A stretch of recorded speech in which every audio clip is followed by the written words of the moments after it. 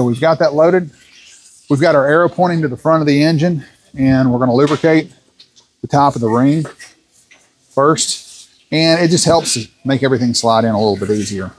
Once that's done, I'm going to show you, because this is probably the most common thing that guys are going to use to load. It's super easy to break, really, really easy to break. If you're going to break a ring, you're typically going to always break the oil ring. It's the first to load. It doesn't take a lot, so you got to be really careful when you're doing this. It's always important that where this gap is, try not to put it where it would overlap the ring opening itself. So we've got 0, 120, 360. I might put my gap over here like this so that I don't actually have a gap within this window area. I'm going to slide this over gently.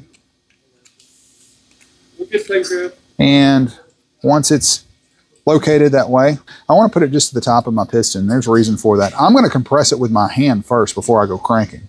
So now that I've got this, I'm going to actually snug my ring compressor up a little bit. And with my left hand, I'm compressing it, making sure that everything is actually seated into the ring line.